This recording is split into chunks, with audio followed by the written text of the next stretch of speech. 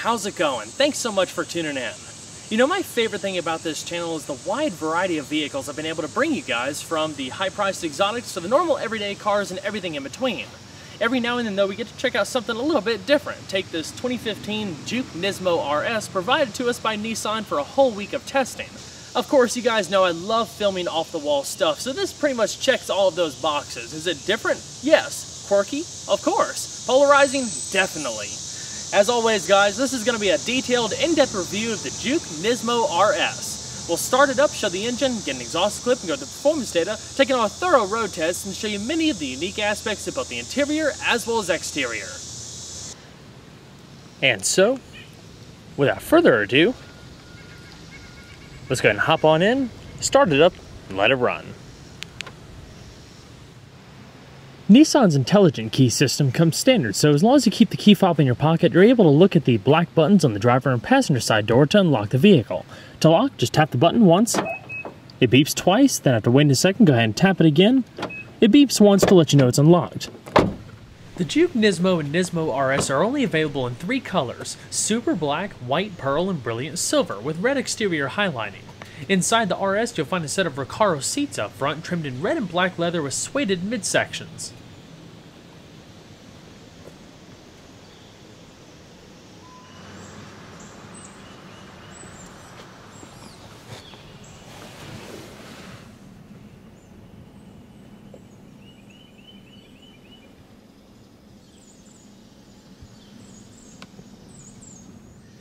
In order to start, you want to make sure you have the key fob within the interior, put your foot on the brake and clutch, and then hit the red highlighted starter button in the dash to go.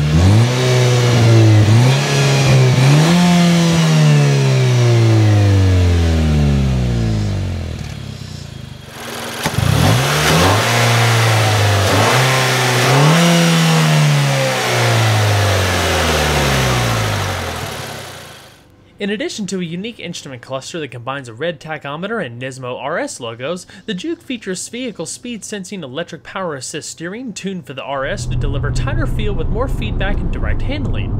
The overall ratio is 16.5 to 1, it takes 2.76 turns to lock, and has a 36.4 foot turning diameter.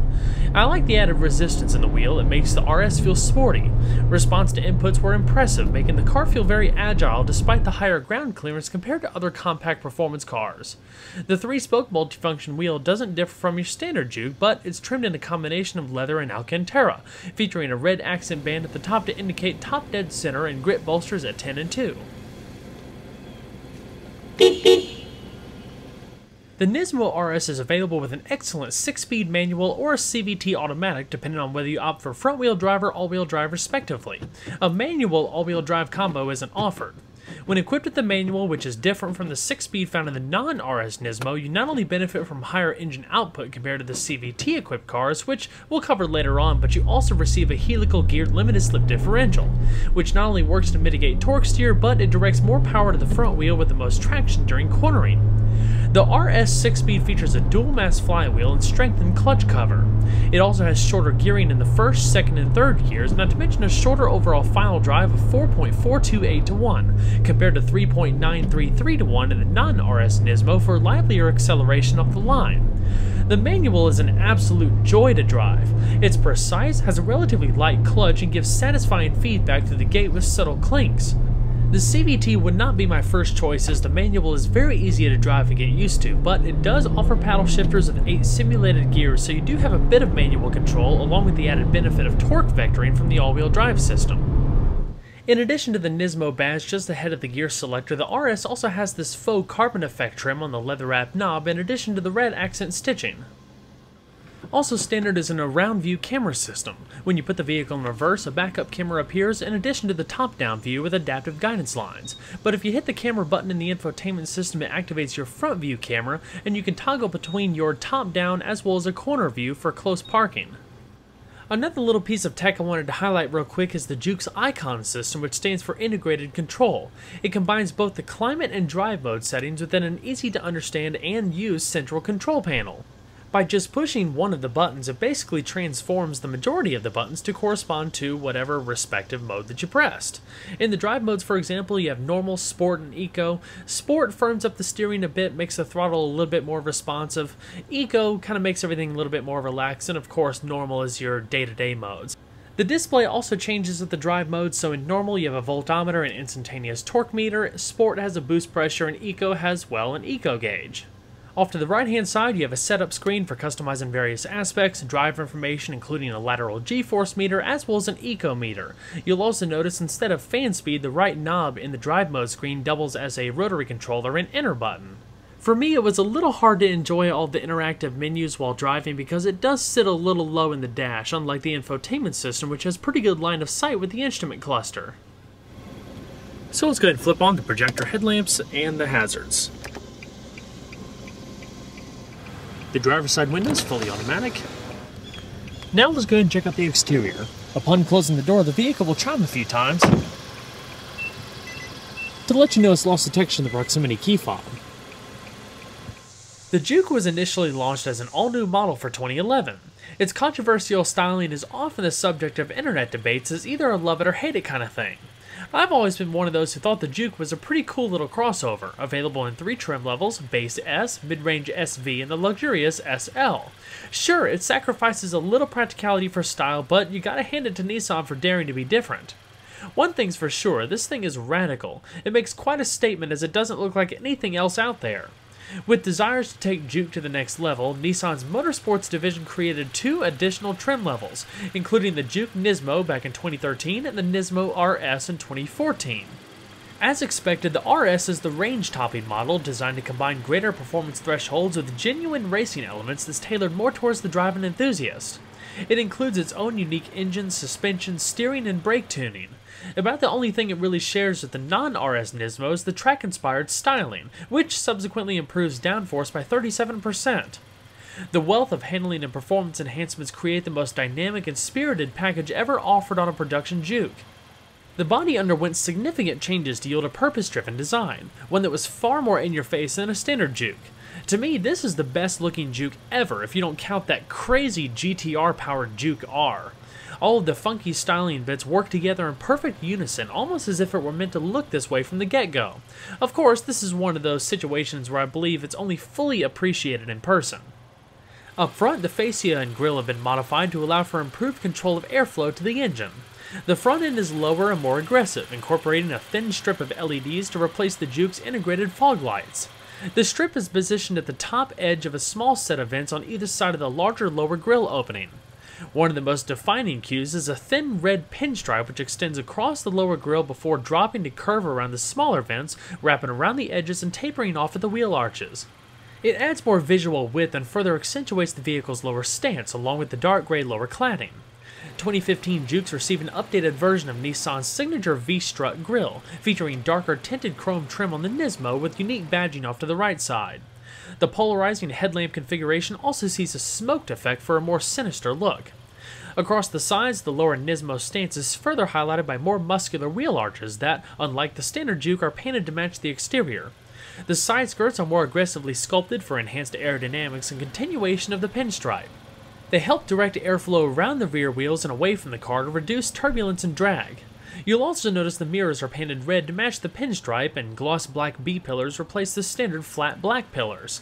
At the rear, the bumper is deeper and incorporates a prominent diffuser. Of course, the pinstripe wraps around, tying everything together, while the modified spoiler up top adds icing to the cake. The RS receives additional body and chassis reinforcements to help overall rigidity. Along with that, the steering and suspension have been tuned to make the vehicle more agile without compromising on ride comfort. Like the non-RS Nismo, the suspension has been lowered slightly, reducing the wheel well gaps for a cleaner appearance and improved aerodynamics. Both the Juke NISMO and NISMO RS feature a unique set of diamond-cut 10-spoke 18 by 7-inch aluminum alloy wheels. They're finished in dark anthracite, which is almost a bluish-gray hue. The wheels are 1 inch larger than the standard Jukes and wrapped in 225/45 Continental Summer Performance tires that help deliver 0.88 g of lateral acceleration. The RS begins to differentiate itself further with a unique braking package. Compared to the standard brakes, the ventilated front discs are larger, while the solid rear discs were replaced with slightly wider ventilated discs. They measure 12.6 inches in front and 11.5 inches in the rear, with upgraded brake pads at all 4 corners. The red calipers are an RS signature. With this setup, the RS can be brought to a stop from 60 miles an hour in about 114 feet. As far as the suspension, up front there's a NISMO-tuned independent McPherson strut setup that's paired with a cradle-type subframe for enhanced lateral stiffness of the assembly. The rear depends on the drivetrain. Front-wheel drive models have a torsion bar, while all-wheel drive models receive a multi-link design. Front and rear stabilizer bars are included on both the NISMO and NISMO RS. Surprisingly, the RS rides pretty well despite its added stiffness. In fact, it's pretty smooth overall. I liked how well controlled the suspension remained over a variety of surfaces. It did a pretty good job filtering out impacts while delivering an appropriate level of feedback. Noise, vibrations, and harshness are kept to a bare minimum. Overall length is 163.8 inches with a width of 69.7 inches and a height of 61.8 inches, riding on a 99.6 inch wheelbase. Total curb weight for our tester is around 2,969 pounds. The NISMO RS is the most potent Juke available to the mass public. Powered by a modified version of the all-aluminum turbocharged and intercooled 1.6-liter 4-cylinder that's also equipped in the Juke NISMO, itself modified a bit over the standard Juke. In addition to remapped ECU settings and a higher flow sport exhaust system, the RS also benefits from strengthened connecting rods to handle the added torque when equipped with the manual gearbox. It also features double overhead cams, 4 valves per cylinder, dual variable valve timing, and direct fuel injection. Compression ratio is rated at 9.5 to 1 with a maximum engine speed of 6,400 RPM. Our tester develops 215 horsepower, 6,000 RPM, and 210 pound-feet of torque between 3,600 and 4,800 RPM, delivered by 16 psi of boost. That's an increase of 18 horsepower and 26 pound-feet of torque over the Juke NISMO. This allows the RS to accelerate to 60 miles an hour in an estimated 6.5 seconds up to an electronically limited top speed of 135 miles an hour. Living with the Juke for a week, I learned just how much fun this thing was. Power is excellent for the class with only minor turbo lag under harder acceleration. The RS is a dedicated performance vehicle that's easy to drive and unobtrusive. The sport exhaust also adds a lot to the experience. I was hoping it would be just a little bit louder, but it's very enjoyable nonetheless, especially compared to the standard Juke. When the all-wheel drive CVT combo is ordered for the RS, output actually drops to 211 horsepower and 184 pound-feet of torque due to the limited threshold of the Xtronic gearbox. The front-wheel drive Juke also carries a larger 13.2-gallon tank compared to the all-wheel drive version, which shrinks capacity to 11.8 gallons. EPA estimates for the RS front-wheel drive range between 25 miles to a gallon in the city and 31 on the highway while running on required premium fuel.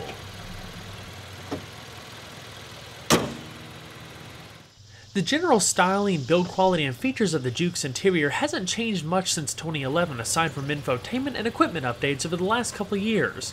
The environment conveys a lot of emotion, blending cool styling touches that pair nicely with the expressive exterior. There is more use of harder plastics when compared to some of the more recently updated competition, but despite this, it still feels like a very solid vehicle. The front doors incorporate a healthy dose of padding across the middle in addition to the option of a padded center console for added comfort. Your power windows and locks are located on the door in addition to a practical storage bin towards the bottom. Where the real differences come into play between our tester and your standard Juke are the exclusive NISMO appointments, especially with the racing-inspired NISMO RS, which comes fully loaded. Compared to the comfortable sport seats of the NISMO RS goes full race car with downright aggressive Recaro front seats, wrapped in a combination of red and black leather with black suede center inserts. The seats are based on the Recaro Sportster design and offers an immense amount of lateral support, a flared upper backrest for added shoulder support, and a fixed headrest. They're manually adjustable with the driver's seat offering height adjustment. They weren't the easiest to work around in daily driving as it takes careful maneuvering to slide in and out over the rigid outer bolsters, but once seated they were relatively comfortable and very supportive, conforming to my body nicely. There isn't any additional lumbar, but there's a pretty good amount already built in. They also have great attention to detail. I love the accent stitching and ribbed middle section, not to mention the racing harness ports in the upper backrest. Aside from the logoed floor mats, steering wheel, instrument cluster, and center stack treatment, other unique Nismo touches include the dark gray metallic painted portions across the doors and center console, which is otherwise customizable in the standard Juke. The hood above the speedometer cluster is wrapped in suede with the double accent red stitching. The steering wheel is manually tilting telescoping. So let's go ahead and see how she sounds.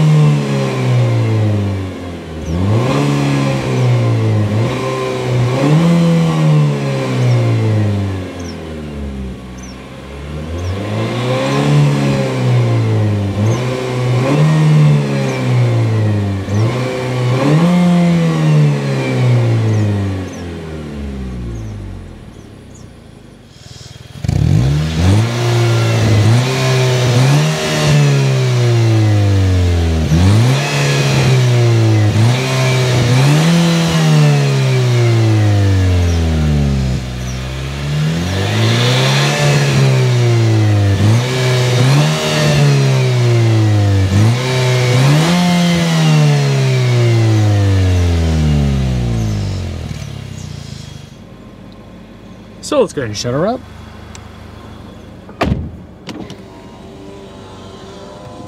The Nismo RS features a standard 290-watt 7-speaker Rockford Fosgate EcoPunch premium audio system, including an 8-inch rear-mounted subwoofer. It delivers crisp highs and impressively deep lows and is one of the best-sounding setups I've heard in this class, all routed through the Nissan Connect navigation and infotainment system with 5.8-inch touchscreen.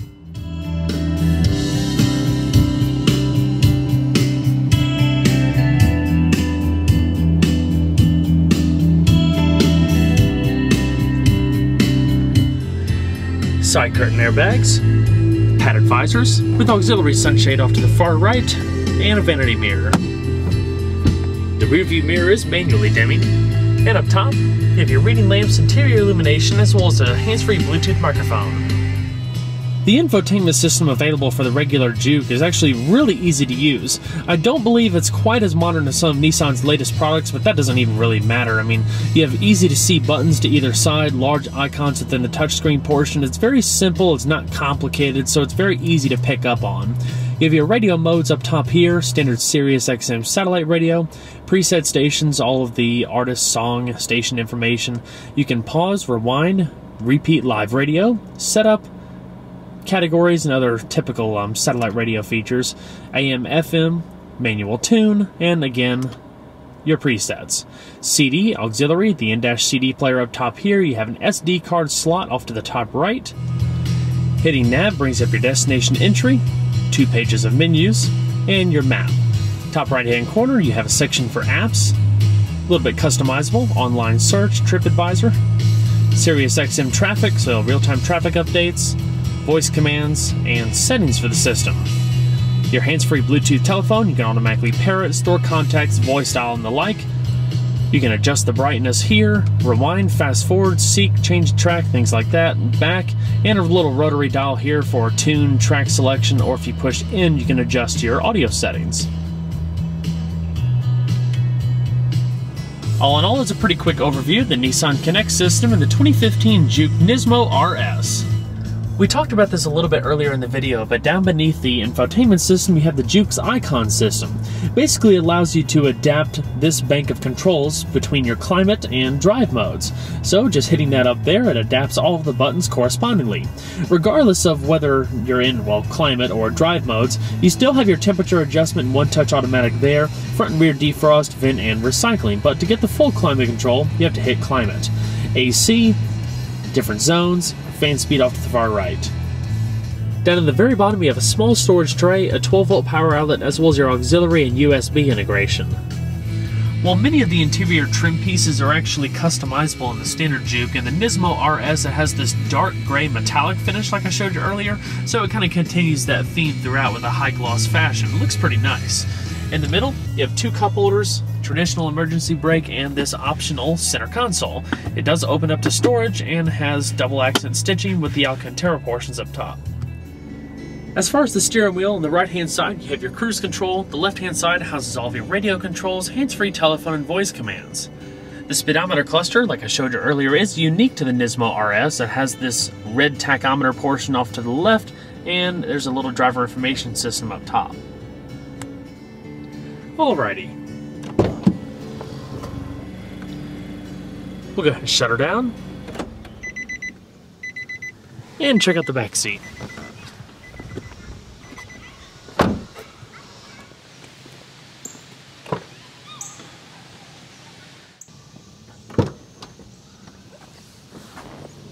Like we talked about earlier, I mean, the Juke, I think, is a little bit more of a niche product, or at least this particular model is.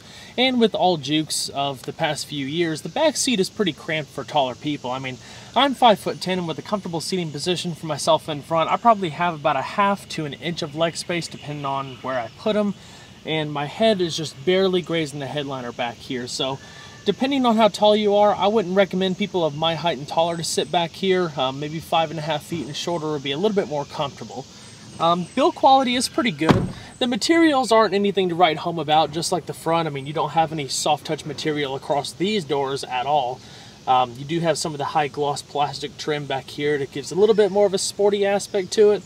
I like the chrome door handles, but what I'm most impressed of back here is the comfort. I mean, despite the overall dimensions, the back seat is really rather comfortable. They're wrapped in this suede cloth type material. I wouldn't really call it Alcantara necessarily, or maybe you would, I don't know. But you do have double accent red stitching back here, just like you have in the front, so the theme kind of continues as well. And they're rather supportive. There's a lot of lower back support back here, and it's nice. Good padding down below, good padding up top. Not much in terms of lateral support. You don't have a armrest in the middle right here. But as far as just basic transportation for backseat passengers, it's more than adequate. You can sit 3 people back here. There is an extra seat belt. It may be a little bit cramped. I mean, I imagine it would be cramped, especially if you're trying to fit 3 people my size back here just because of shoulder width. But really, that's about it. There's not much else in terms of features except for grip handles up top, coat hooks. Of course, you got side curtain airbags. There's no extra air vents back here, but it's such a small and intimate cabin. I don't see that being a big deal at all. And I imagine the visibility is pretty decent as well. The headrests don't impede back here that I can tell that much. The C-pillar is decent, but I haven't really found a fault with it so far in the times that I've driven it. Each door panel also has a water bottle holder, so it is a little bit tight back here, but surprisingly comfortable. So let's go and check out the rest of the vehicle.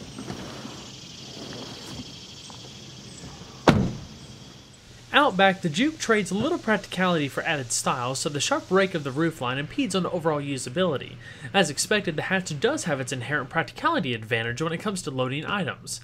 Behind the rear seat, there's 10.5 cubic feet of cargo space. Folding down the rear seat allows you to extend usable area all the way to the front seats, effectively tripling the total space to 35.9 cubic feet. While it wouldn't be the best family vehicle in my eyes, it's more than enough for 1 or 2 people who occasionally carry rear seat passengers. One of the neatest things, though, is if you lift up the trunk floor, there's actually a storage compartment that you can lift out to reveal your spare tire. As you saw, all of your jacking equipment is also located within that storage bin.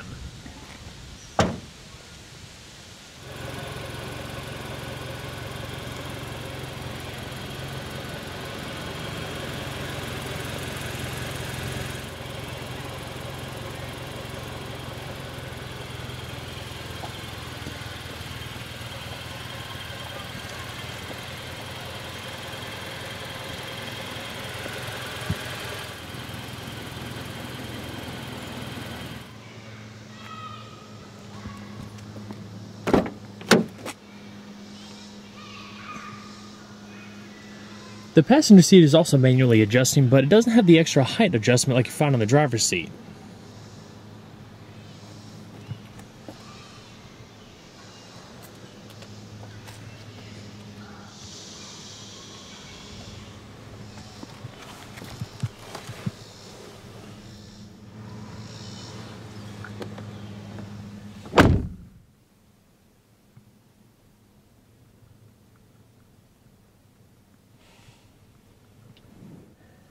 Down below, you actually have a pretty decent sized glove box. It's not locking, but very cavernous.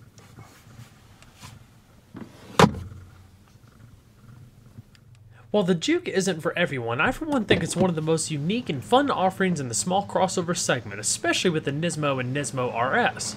If you're looking for something that strays from the norm, puts a priority on style, and delivers plenty of driving fun, then the Juke NISMO is well worth checking out. Well everyone, I hope you enjoyed the in-depth look at the 2015 Nissan Juke NISMO RS. Be sure to stay tuned next time, there's a lot more where that came from. Take care everybody.